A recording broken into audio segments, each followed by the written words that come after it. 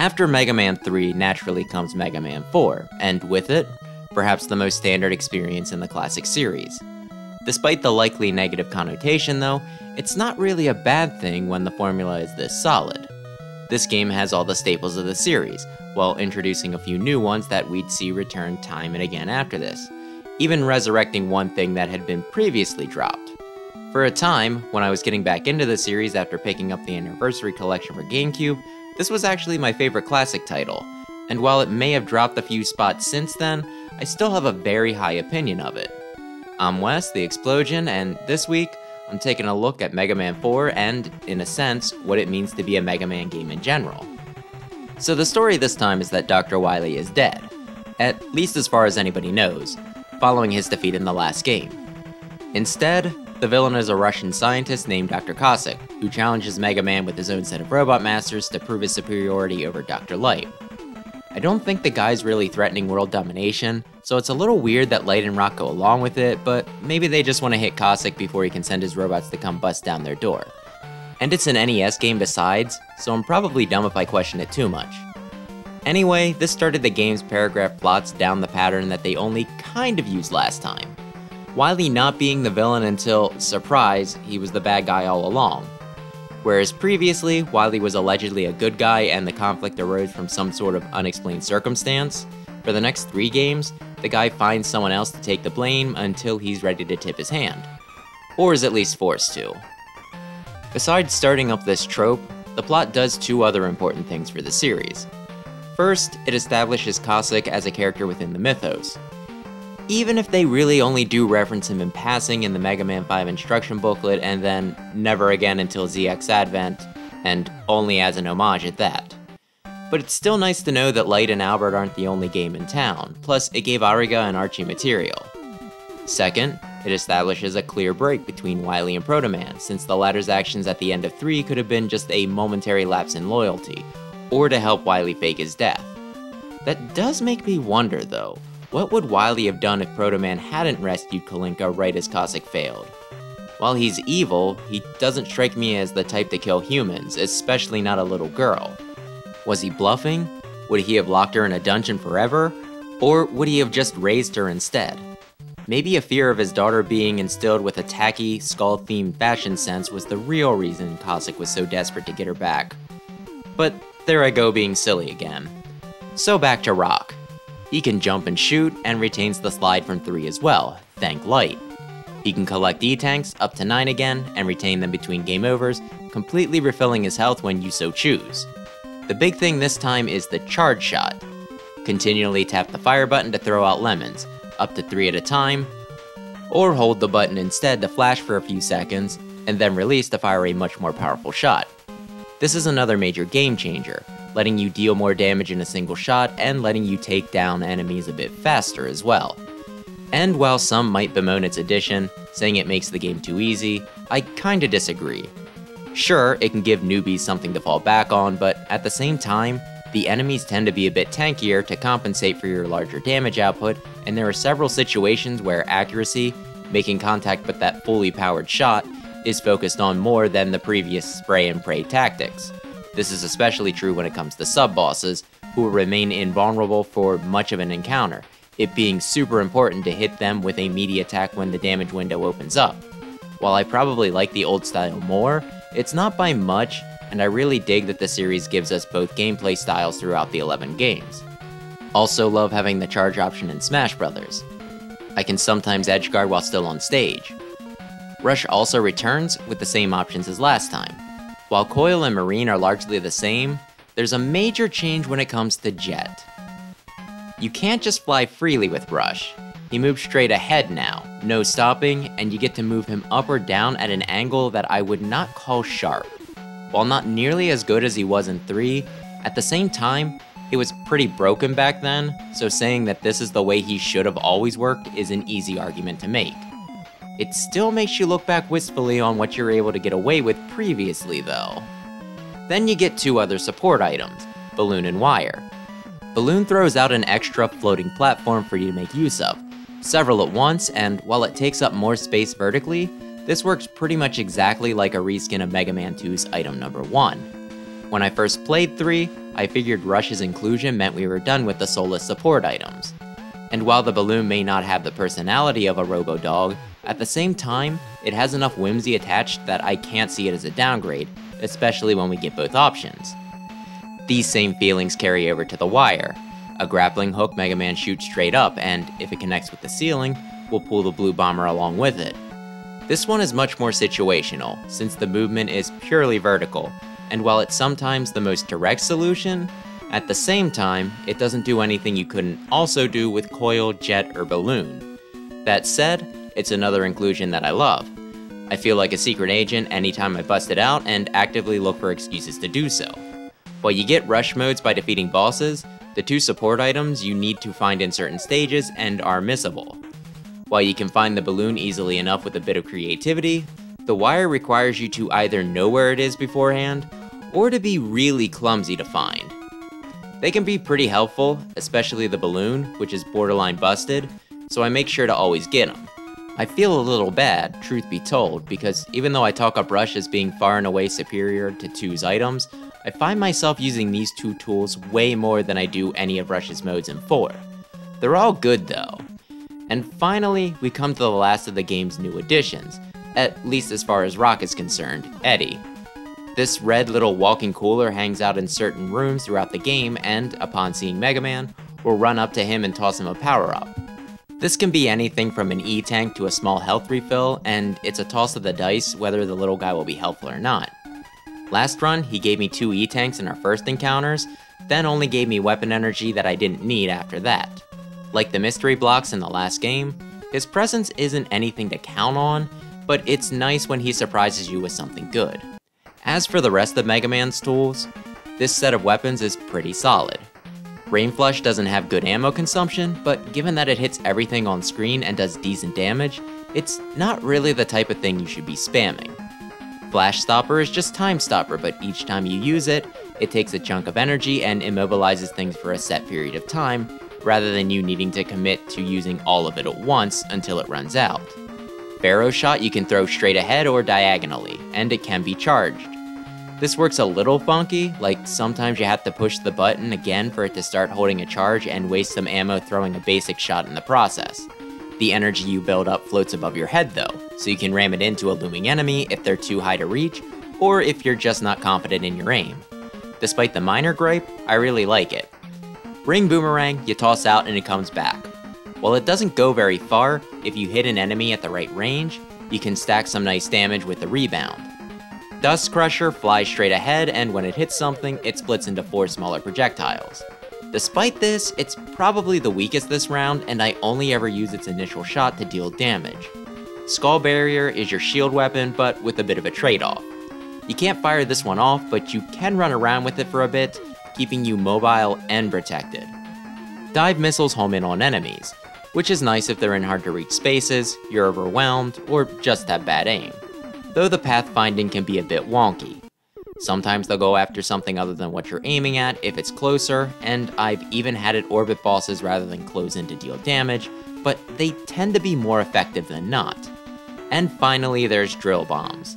They fire straight ahead and then explode, but you can also press the attack button again to blow them up early if you need to catch something in the explosion. That, along with its ability to destroy some barriers, keeps it interesting, since rather than just being a basic projectile, it lets you attack some things indirectly. The stages are pretty good this time around. Skullman's is quite memorable. Being made of bones and Pharaohman's taking place in a tomb for the second half also stands out, but the rest are all pretty standard. Dive Man has a water level, Bright Man has flashing electronics, Toad Man's takes place in a sewer, stuff like that. There are some oddball things when it comes to enemies though. Given how many ladybugs my dad used to suck up with the vacuum, having them in Dust Man's level isn't that weird, but they seem a bit out of place in Drill Man's. And Bright Man's, despite seeming very manufactured, has grasshoppers, totem poles, and these weird plant thorn enemies that hang from the ceiling, then drop down and spin your way. I'm not complaining though. These odd little inclusions actually do a lot to make the level stand out, and there's a fair chance I'd give Bright Man's little thought if it weren't for stuff like this. Besides that, a lot of these stages have alternate paths you can take for extra power-ups, or maybe just an easier time. A lot of the stage gimmicks are also fairly unique. from rainbow platforms that disappear and reappear by slipping away when you step on them, to enemies that turn the lights on and off when you shoot them, along with platforms that travel in a semicircle, switches to turn on the floor, and even the ones that are in other games, like flowing water to affect your footholds or sinking sand, are well executed. Even the trash compactor level is well done, the ceiling being in constant motion, so even if an enemy or obstacle makes you want to retreat a few steps, you can without feeling like it'd be a waste of time. No slow-moving descents that locks in place for a few seconds when close so that it can make meaningful eye contact with you as the floor tries to drag you backwards. You know who you are. And the only baddie I really dislike is this game's Big Eye, this round booger with the meat tenderizer for a foot. Can never tell whether he's gonna jump big, medium, or small, so it can feel unfair if he hits me, but drill bombs take it out in 2 hits, so it's manageable. The only really big complaint I have with the levels are the sub-bosses, at least with how they're distributed. There are 4 of them in the game, spread out within 3 levels, and you have to fight 2 of each. The only one that is actually worth fighting twice though is the Snail and Toadman's level. First round, you fight it on solid ground. The second, they up the challenge by making your half of the screen get hit with a stream of water, to make you mind your footing. All the others are essentially the same each encounter, so it's just repetition.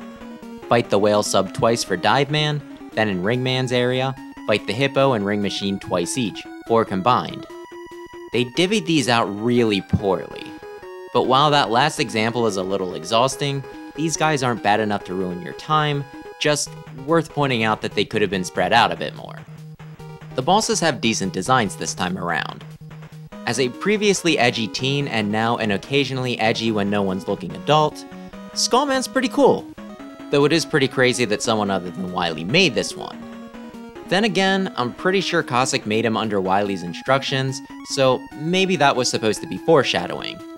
Pharaoh Man also gets points for edge, culture, and having a Saturday Night Fever pose. The rest all look pretty solid, even if many of them aren't terribly complex, and in Bright and Toad's case, kinda dorky, though in an endearing way. The only one I'm kinda iffy on is Drill Man, because with his explodey drill hands, he just strikes me as a bulkier Crash Man with none of the panache. As for actually fighting them, Toadman is a pushover you can just roll by hitting him with a charge shot when he wiggles, and Ringman is a nightmare, throwing out hula hoops that you'll probably easily jump over, then get hit with on the rebound while you're still in the air for your initial dodge. Can't help but notice that his weapon goes a lot further when he uses it than when I do. Everyone else is pretty standard. They do enough to keep you on your toes, but if you have their weakness, you're probably fine. Each of these also largely makes sense, either giving you an advantage in battle, like popping out a skull barrier as Dive Man rushes you that'll likely clip him, or logical sense, like the ring boomerang being too big for Dustman to suck up. And if you try to fight them without, well, it's doable if you learn their patterns enough, but given how little damage you do to most, even with a full charge shot, compared to how much they dish out, I wouldn't recommend it. As for the fortress bosses, well, they definitely have a unique flavor. The first is the giant moth, which isn't too hard, but it can break up the floor if left alone for too long and can put you in some awkward positions.